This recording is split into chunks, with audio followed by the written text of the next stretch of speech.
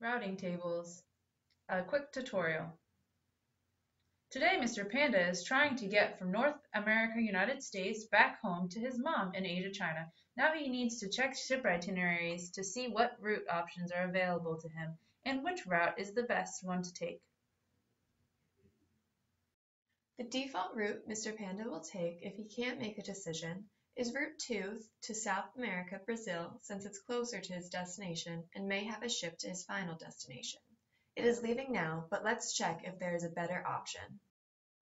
From looking at the ship itinerary, Panda needs to find which ship route is going to the closest to his final destination while having the least number of stops in between. Mr. Panda can leave from Port 1 on the West Coast, USA, or Port 2 on the East Coast. He then will have to choose which route from Port 1 to Canada or China with an additional stop in Ecuador, or from Port 2 to Brazil, Russia, South Africa, or China. So from the table it can be seen that Route 1 and 5 are both traveling to Asia, China, but Panda needs to determine which path will cost him less time and extra stops. Route 1 leaves from Port 1 and needs to make 2 stops to reach its destination, while Route 5 travels directly to Asia, China from Port 2. So Panda will decide to take Route 5 to China through Port 2. Mr. Panda made it to China to see his mom. We have Mr. Panda again, but this time he's a JPEG image and wants to get from your host computer to his destination on your friend's computer. Mr. Panda is the message. He must be broken up into smaller packets of data to travel through the internet passages to his destination.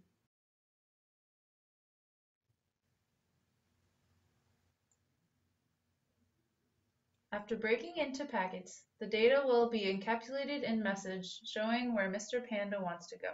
These packets will each get a destination IP address. Upon being sent to the router port, the routing table finally comes into play.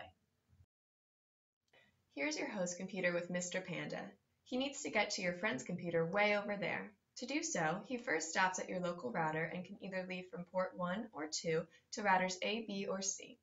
Each router is attached to multiple local area networks, each with its own IP address. We want Mr. Panda to get to the network closest to your friend's computer. Now let's put this information into a routing table.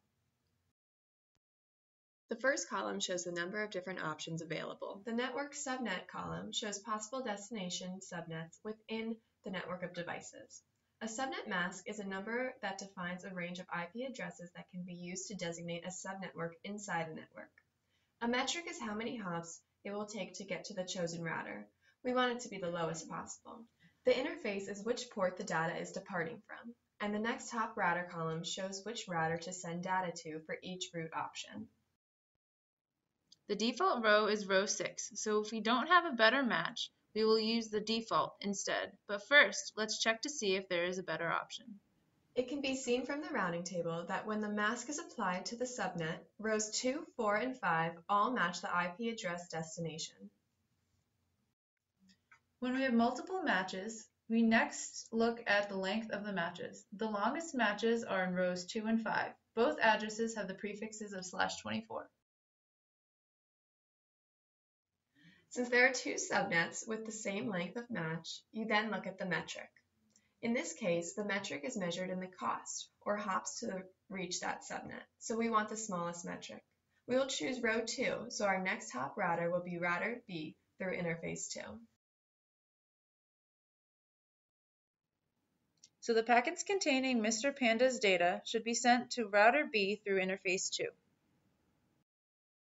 In summary, we first apply the mask to the subnetworks and compare this to the destination address. If there are no matches, we use the default row. If there is one match, we use that row. If there are multiple matches, we use the longest row. If there are multiple matches of the same length, we use the row with the best metric. To generate your own routing table, open your command line and type route print, then enter to see the magic happen. Thanks for watching! Created using Powtoon.